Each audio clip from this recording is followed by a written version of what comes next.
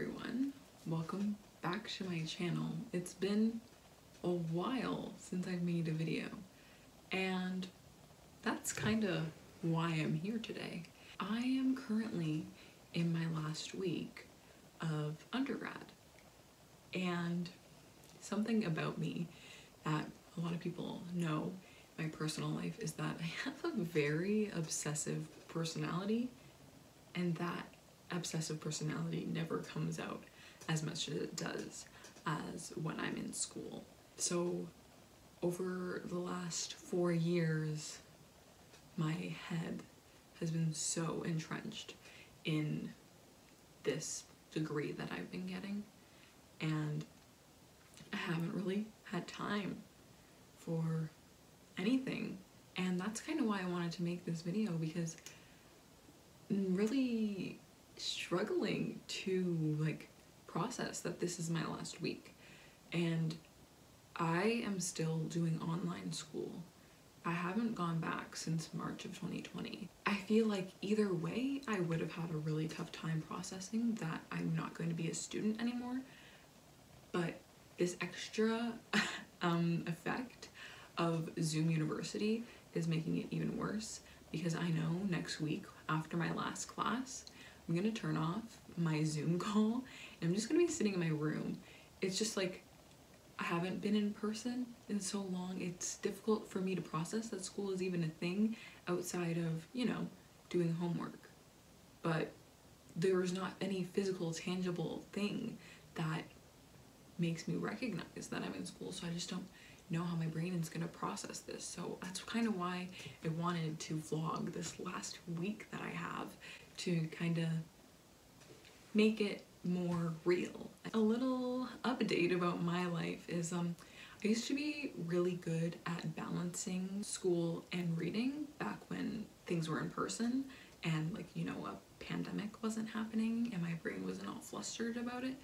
But recently the pandemic, paired with my devotion to school and getting the grades that I want, is that I have not been able to read that much. So I wanted to show you, just as a little update about my reading, the books I've read this academic year, so from fall to now. I thought I had more, but I have 4 books and then 2 that I've been working on. Last semester I read Imaginary Friend by Stephen Chbosky and Normal People by Sally Rooney, and I want to give myself a little bit of credit because this is a 700-pager, so that felt like a huge accomplishment. It was honestly terrifying.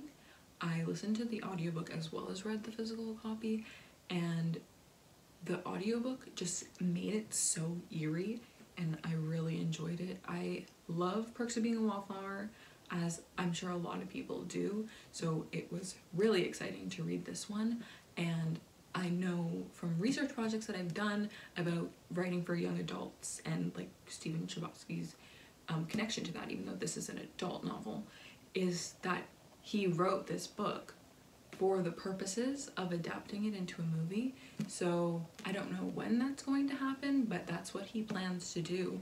So that's really exciting. As you guys have probably seen with the Perks of Being a Wallflower movie, his involvement in writing that book and directing it and writing the screenplay have made it one of the most true adaptations, which is why I'm so excited for this one. I'll probably shit my pants. The other book I read last semester is Normal People by Sally Rooney, and while I was reading it, I didn't think it was the best thing ever, but this also put me in the longest reading slump ever. It's been really hard to pick up anything after this, and I read it in November. So yeah, all the other reasons I stated before, school and the pandemic, have been limiting my reading, but this one too, I just haven't wanted to read anything since I read this book. It's just, it really hit me at a reading level, not an emotional level.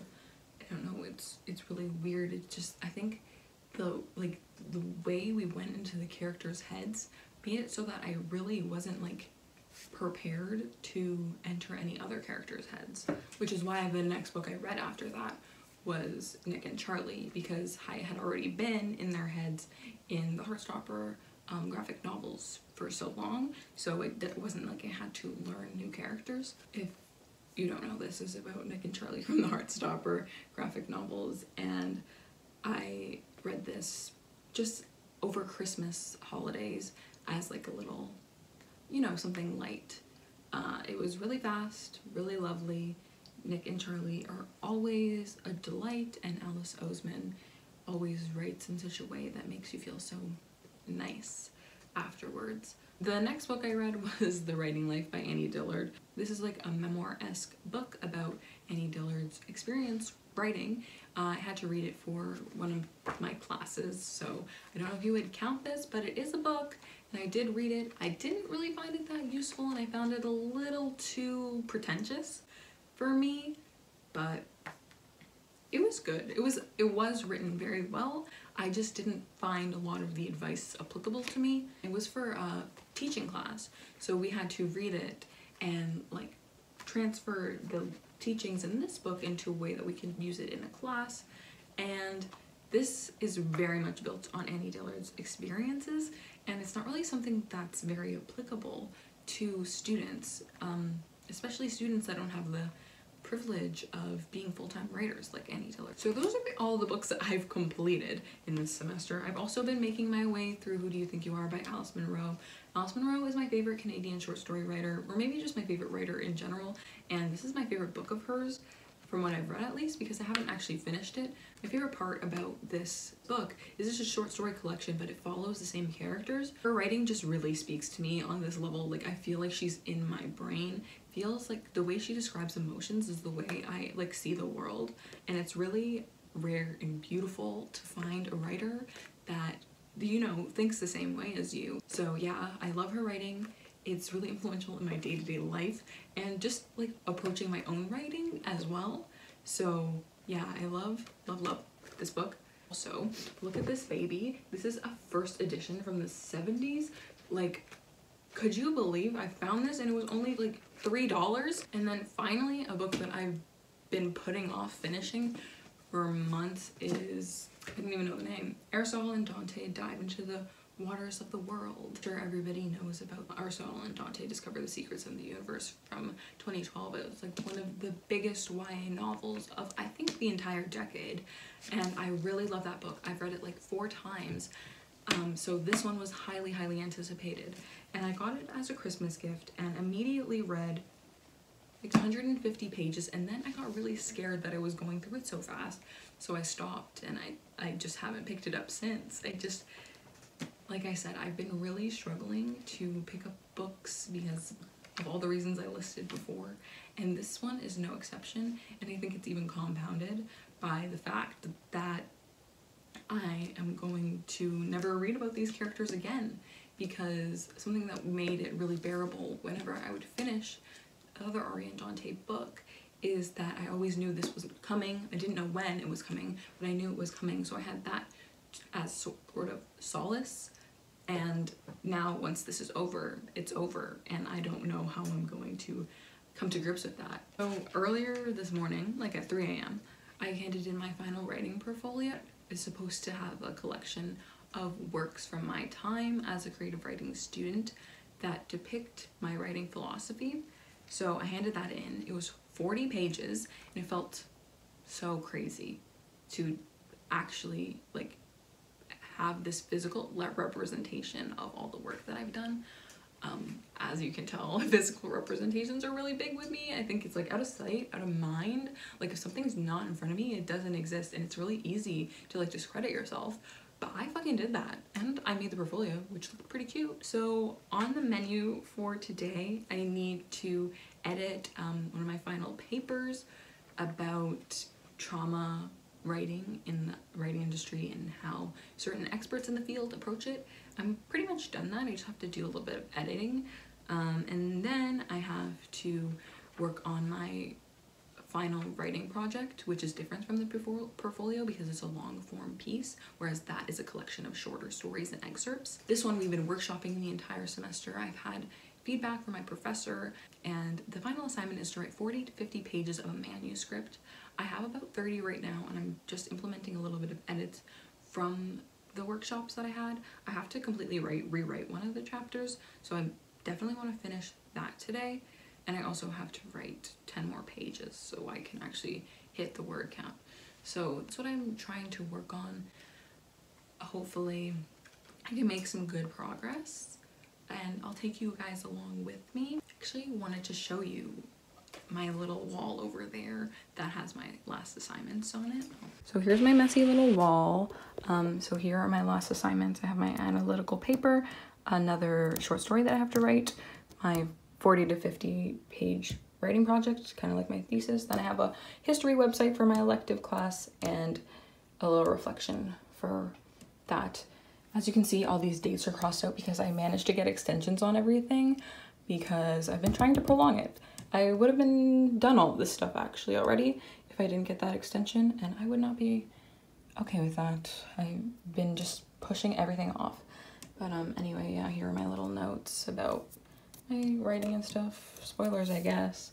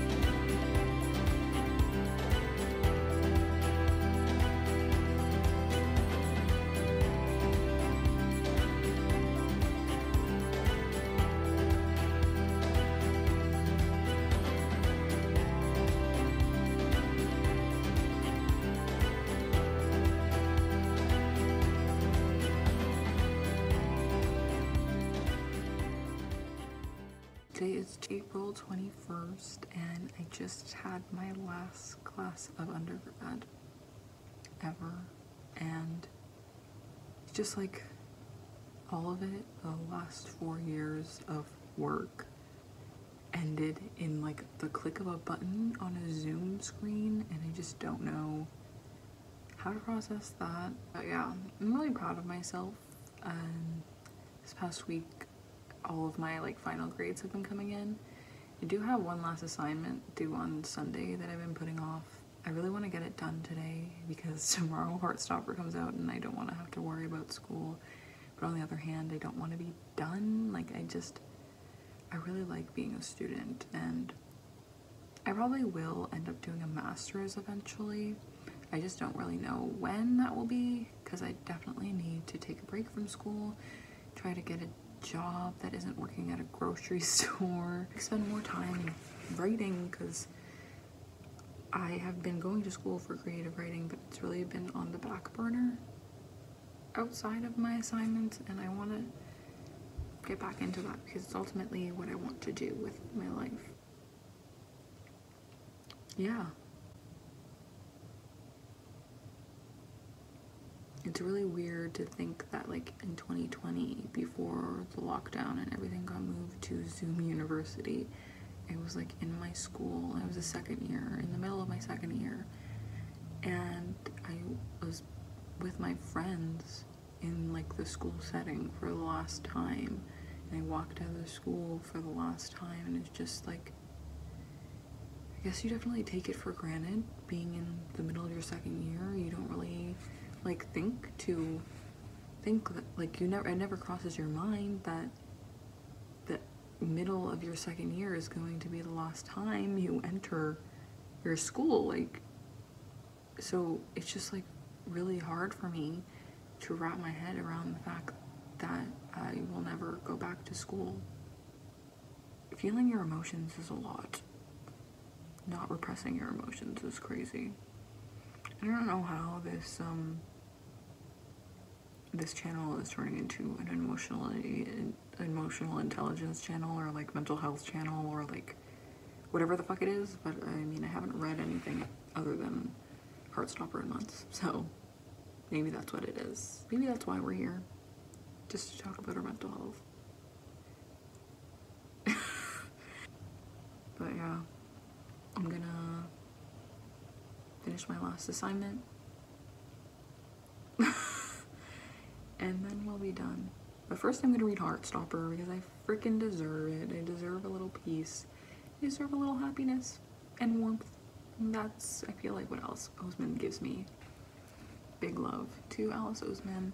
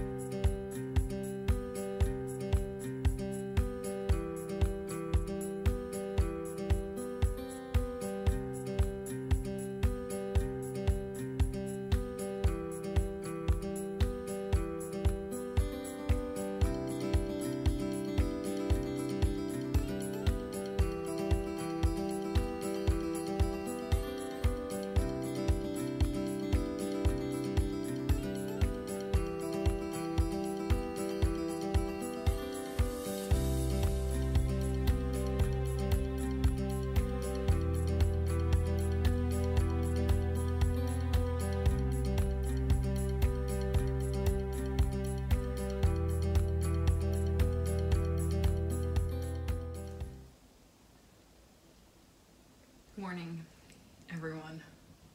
Today is Monday, April 25th, and last night I handed in my final assignment. Been a long time coming. I put that one off for a week, and I handed it in like 9 minutes before the due date, just because I didn't want to be done, but I'm done now, and I'm very proud of myself. Now, just kind of vibing in this studentless life. I mean, I haven't got all my final grades back yet, so I'm technically still a student. I still have to deal with those student stresses, but I just woke up to some feedback on my final writing assignment, like my big writing assignment for my honors writing project class, kind of like the thesis of this program. It's from a professor that I've had numerous times over the last 4 years, and I think I really value his opinion. I don't want to tell you my grade or anything because that would be weird, but I kind of just want to read his feedback for the first time on camera because I really value his opinion. So I'm going to pull that up.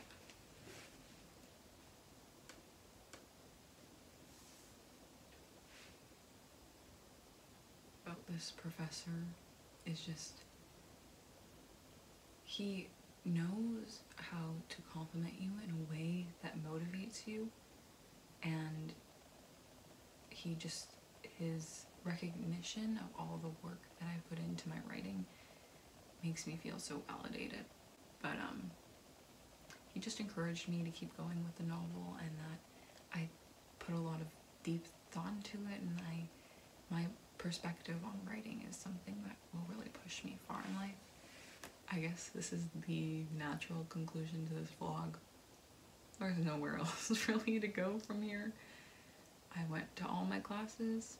I've done all my final assignments. I haven't read anything. Maybe now that I have this new amount of free time, I'm gonna read more. Maybe, hopefully, we can do that. You guys know what I think. I think if you've gotten to the end of this video, I've said enough. Thank you for coming with me along my last week of undergrad. I really feel like I needed this, and it's been so immensely helpful. So yeah, thank you for being my emotional support.